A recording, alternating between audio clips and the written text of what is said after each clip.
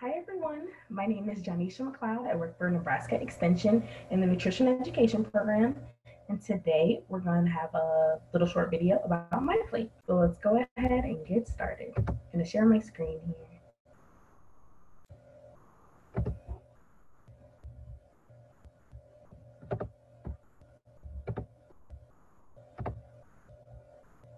All right. So again, my name is Johnnisha McLeod and I work for Nebraska Extension in the Nutrition Education Program. And today we're going to talk about MyPlate.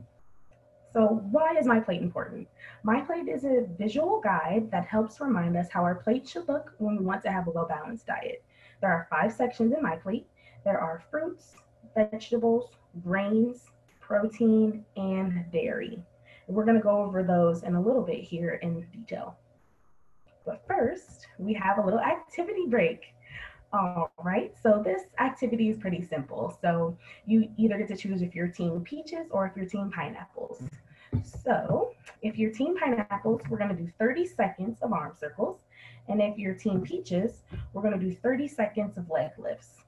All right, so we're gonna go ahead and get started and I will have some music here.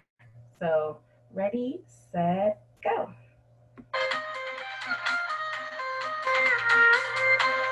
All right, 30 seconds, guys.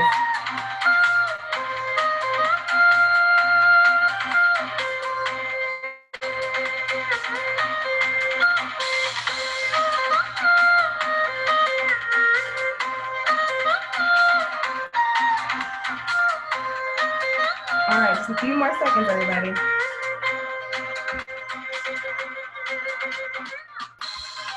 All right, good job, everyone. And I'm team pineapples, by the way. All right, first we have our fruits. Fruits are amazing foods. They have tons of vitamins and minerals that our bodies need, and each and every one of them is different. So you want to make sure you're getting a variety of those. And also, the average person should have about 1 to 2 cups of fruits every day. Next, we have vegetables. Vegetables, oh, they're so important. Vegetables provide us with plenty of nutrients. And if you're able to do so, you can please try a new vegetable when you can. There's tons of vegetables out there. There's cabbage, squash, radish, all those kinds of vegetables. So if you get a chance, go ahead and try some because you never know what you could possibly like. And the average person should have 1 to 3 cups of vegetables every day. And I always say, have as many as you can. Next, we have grains. Now, grains are foods made from either wheat, rice, oats, cornmeal, barley. And if you can, try to make at least half of your grains 100% whole grain, such as brown rice. But there's tons of different grain products out there, such as breads, pretzel, rice, and all of those you can see from the photo as well. And you can get 100% whole grain products as long as it says so on whatever package that you purchase. And whole grains provides our bodies with fiber, energy, and vitamins and minerals. So you want to make sure that you're having as many whole grains as possible. Next, we have proteins. Proteins are so important. Proteins are all the foods made from either fish, beans, eggs, meats, nuts, soy, things like that nature. And if you can, maybe try to stick to leaner proteins such as turkey, beans, hummus, and things like that. And proteins are important because they help with building muscles and they help with digestion. And they also help with other parts of the body as well. So they're very important. And make sure that you're at least trying to stick to the leaner proteins if possible. Last but not least, we have dairy. Dairy foods are so important. Dairy foods include things like milk, cheese, yogurt, cream cheese, and they provide us with calcium. And calcium is important because it helps with our teeth and our bones. And the average person should have about 2 to 3 cups of dairy products a day. And as you can see from the photo, there's a variety of different things you could choose from. And now we're gonna have another activity break. So let's get up and move here. Again, it'll be just like the last one. So if you are team broccoli,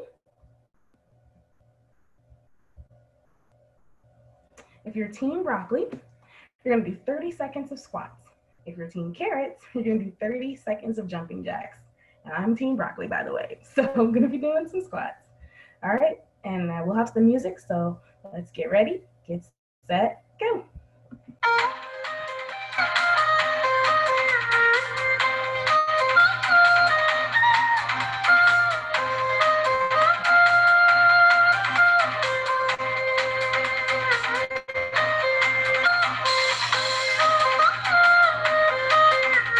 All right, guys, about 10 more seconds, okay?